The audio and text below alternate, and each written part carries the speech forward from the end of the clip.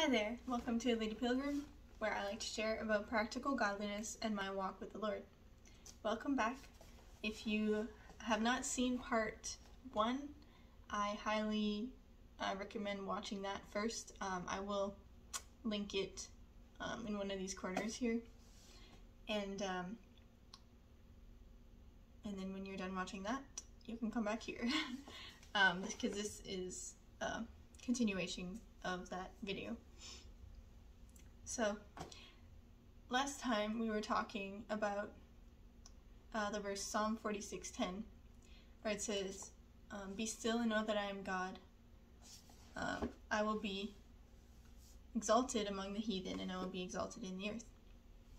And we went just more in detail, or in depth with the term, being still and knowing who God is. So, what we gathered was the being still is literally meaning to be weak, to be feeble, to be faint, to sink down, to relax. So there's no,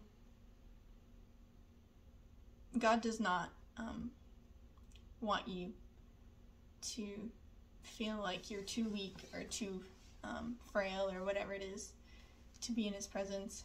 He wants you to come as you are. And that knowing is a very intimate type of knowledge. So we will be continuing on this. And there's a quote from the book The Desire of Ages, page 363, paragraph 3. This is one of my favorite books. It really goes into a lot of detail and just really focuses on the life of Christ. And if you read this, you'll fall more in love with Him. And yeah, it's hard not to. I can say that much. I definitely cried when I read some of these chapters. So also, if you prefer doing audio, I can link below a link to the audiobook. So yeah, without further ado, let's continue. So this paragraph says, "In all who are under the training of God is to be revealed a life that is not in harmony with the world, its customs, or its practices, and everyone needs to have a personal experience in obtaining a knowledge of the will of God. We must individually hear Him speaking to the heart. When every other voice is hushed, and in quietness we wait before Him, the silence of the soul makes more distinct the voice of God." Sometimes that can be pleasant and sometimes not, because we see our faults, but then sometimes we are encouraged by what we hear. He continues saying, He bids us, "Be still and know that I am God." Here alone can true rest be found. And this is the effectual preparation for all who labor for God.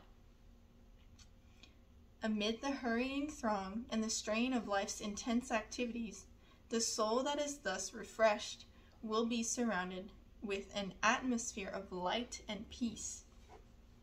The life will breathe out fragrance and will reveal a divine power that will reach men's hearts. So this time with God and quietness with Him, resting in His presence, is vital for anyone who desires to serve God.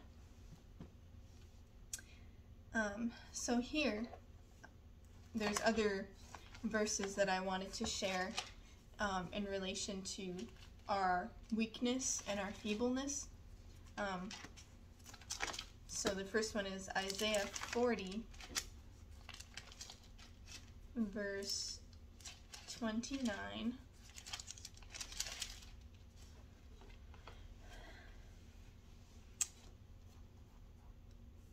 to 31.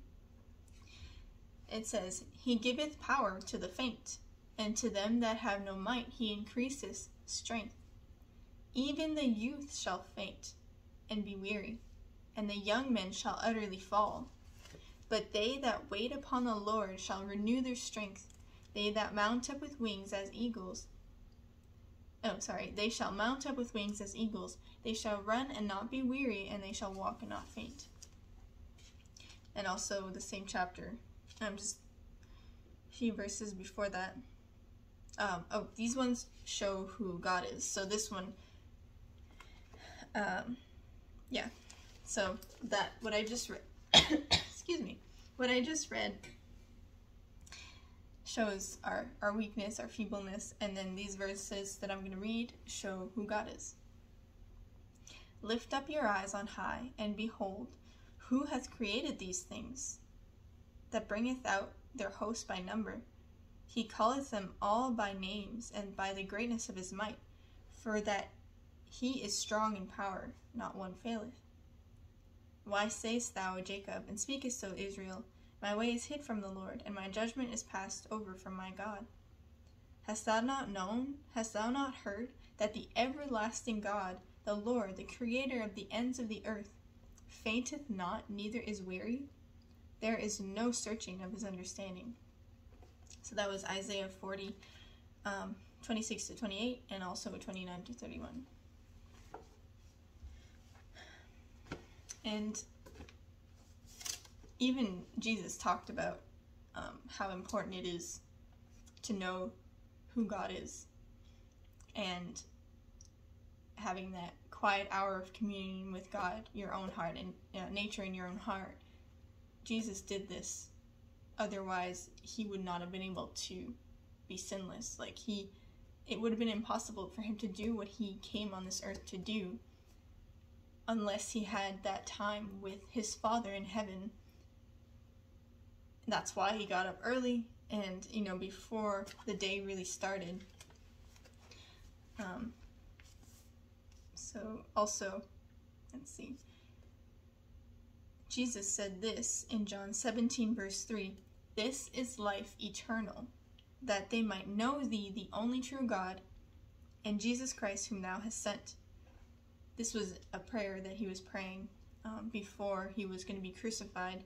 I'm not sure how long before, but he was praying to God, and he was praying for us. He was praying for the believers, and this, for him to say that this is life eternal, that they might know thee, the only true God, and Jesus Christ whom thou hast sent, I think should be highly considered by us, and know and ask God how we can know him better.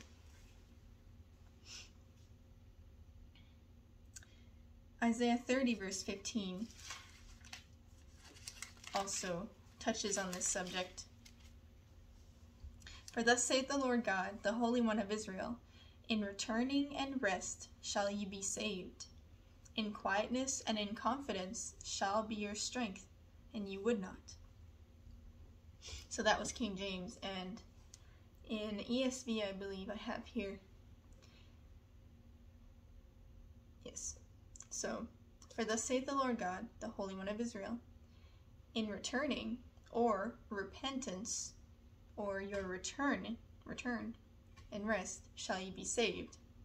In quietness and in confidence, or trust, shall be your strength, and you would not." So our strength is to be in our confidence in God, and in our returning, and in our repentance. There's no strength that we can truly receive from God unless we give him permission. Because he doesn't force himself on us. He won't impose. He wants to give us his spirit. He wants to give us his peace. He wants to give us strength, whether it's mental or physical. But he wants to give us so much more than we actually ask for.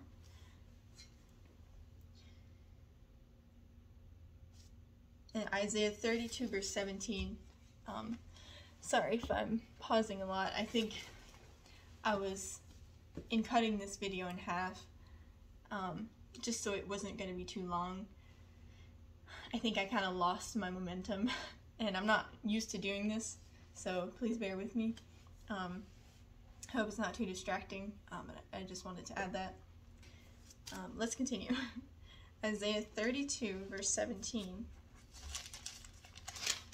also says, "And the work of righteousness shall be peace, and the effect of..." I'm going to slow down. "And the work of righteousness shall be peace." So it's promised that the work of righteousness shall be peace. "And the effect of righteousness, quietness, and assurance forever." We could also use the words for peace. It could be, "The work of righteousness shall be completeness, safety, health, contentment." And the effect of righteousness, quietness, or to be quiet, or to be at peace, or to be undisturbed, or to be at repose, at ease, to be at rest, or to give or to take rest, to settle, to be still. So this is very much related to Psalm 46 verse 10. And also Psalm 119, 165 says, "Great peace have they which love thy law, and nothing shall offend them." In Hebrew, the word offend also means stumbling block, or an occasion or a means to stumble. So basically we can also say, "Great peace have they which love thy law, and nothing shall be a stumbling block to them." So, like, just this short study here reveals to me again, and hopefully to you, that there is peace to be found in Christ. And if we don't have that peace, that means something's missing from our part. Like, we're not prioritizing our time with Him. How can He give us that peace unless we do that which we know will do that? So I highly recommend you doing your own study and, continuing on this, or starting from scratch yourself on this subject and on these verses. But I'm really thankful that I have this study, and that God brought to mind that I have it, so I could share with you guys, because I needed the reminder, and I'm sure some of you needed it too, because that's often how it works. There's no coincidences with God. So I really hope and pray that you were blessed, and whatever thoughts that you may have in regards to this subject, or something that you didn't think of before this study, you can leave it in the comments. I would love to see it. I really like having interaction with you guys. It's really special. So thanks for stopping by, and I hope and pray that your day is blessed.